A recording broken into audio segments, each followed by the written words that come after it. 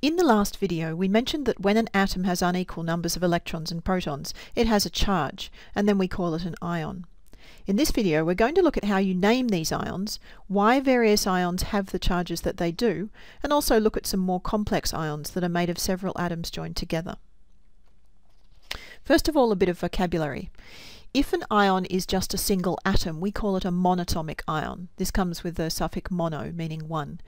And if it's made from more than one atom joined together, we call it a polyatomic ion, because poly means many.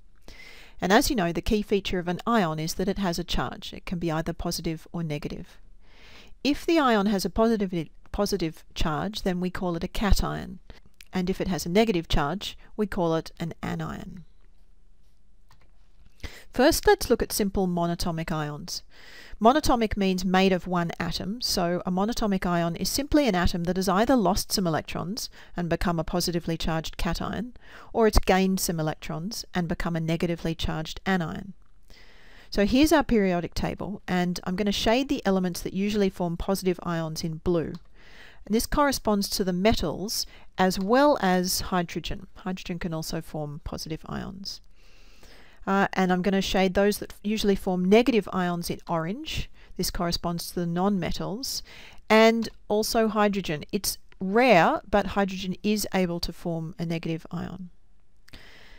The white ones that are left over on the right-hand side, the noble gases, they rarely form ions at all. I'm going to talk about those later. For our purposes here, what you need to know is this. If a monatomic ion is positively charged, then its name is the same as the neutral atom. This usually happens with metal atoms, so when a sodium atom becomes an ion, we simply call it a sodium ion. And you can have tin ions and uranium ions and iron ions. Hydrogen can also form positive ions, as we've said, and they would just be called hydrogen ions. If instead you have a negatively charged ion, and this usually happens with the non-metal atoms, then you change this end of the name to ide, I-D-E. So the ion made from a nitrogen atom is called a nitride ion, and oxygen becomes oxide, fluorine becomes fluoride, sulfur becomes sulfide, tellurium becomes telluride, and so on. Under certain conditions, hydrogen can also form those negative ions, and in this case it would be called hydride. Alright, for this little part of the video, it will help if you have a periodic table in front of you. So pause the video now and go and grab one.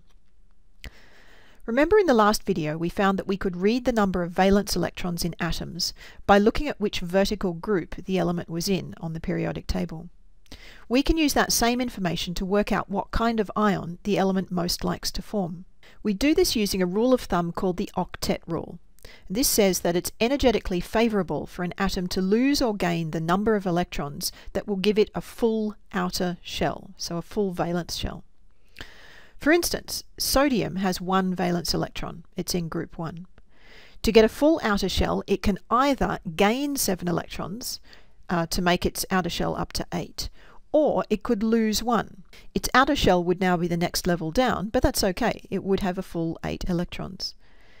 It's less complicated for the atom to lose 1 than it is to gain 7, so it loses 1. And if it loses 1 electron, that means it now has one more proton than electron, which means it has a charge of +1. So the ion that sodium forms is a +1 charged ion, and we write it Na+. Now look at magnesium. It's in group 2, so it has 2 valence electrons. That means it can either gain 6 to get a full 8, or it can lose 2. Losing 2 is less complicated, so it does that. That means it now has 2 more protons than electrons, and that gives it a charge of +2, and we write that as Mg2+. What about fluorine? It's in group 7, so it has 7 valence electrons. It could either gain 1 or lose 7. Again, we go for the least complicated option, which in this case is to gain 1 electron.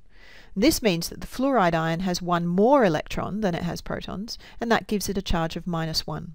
So we write the fluoride ion as F-. One final example. Lithium is element number 3. It has 3 electrons and 3 protons. It can either lose 1 electron or gain 7 to get a full outer shell. Losing 1 is the easiest option, so it does that.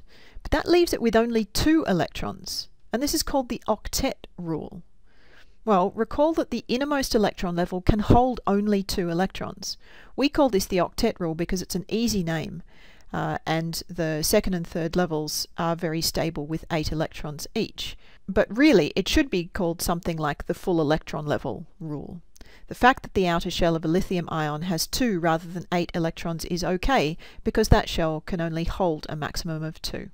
So the lithium ion has a charge of +1, and we write it Li+. Some ions are not monatomic like those we've seen, but polyatomic, meaning they're made up of several atoms bonded together. As with monatomic ions, a polyatomic ion has either too many or too few electrons relative to the number of protons in the atoms, so it has a charge. But for now, we don't need to assign the charge to a particular atom. Just think of the charge being spread over the whole polyatomic ion. We also don't need to go into how the atoms are joined together just at the moment. However, you do need to be able to recognize and remember the formulae, the names, and the charges of all of these ions.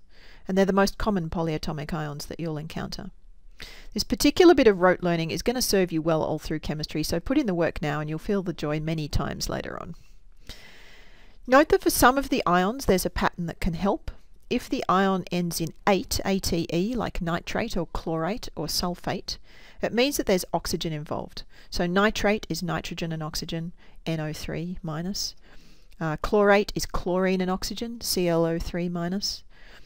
Unfortunately, the ATE, the 8, doesn't tell you how many oxygens are involved or what the charge is. That's the bit that you've got to learn. Okay, so this is your task. It's a fairly simple one. I'd like you to write the name and symbol for the ion formed by each of the elements in question 1, and in question 2, testing your rote learning, work out or write down the formula or the name, whichever is missing, for each of these polyatomic ions.